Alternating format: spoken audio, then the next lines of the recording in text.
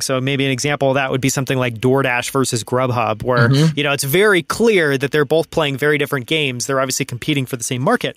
How do you suggest, or maybe how do you think about how disruptive players that are coming into a market should be thinking about strategy? Is it really just all about almost like, what's the spear tip? Like, what's this kind of narrow window of opportunity? Or what is the thing that's very different that we feel like we can compete and win?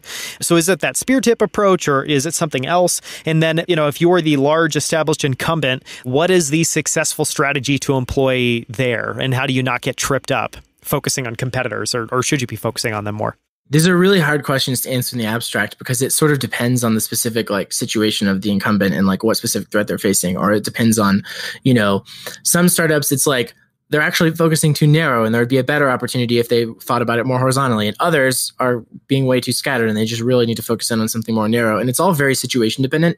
So maybe the meta thing I would have as advice here, I think of it like a function with inputs and outputs.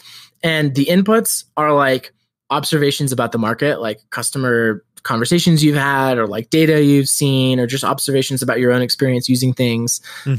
And then the function itself, the operations inside the function that help you parse all these inputs and make something useful out of it. These are the ideas from strategy. These are frameworks like, Porter's 5 Forces, or like the idea of disruptive innovations, or 7 Powers, Hamilton Helmer. He's, got a lot of really interesting frameworks in that book.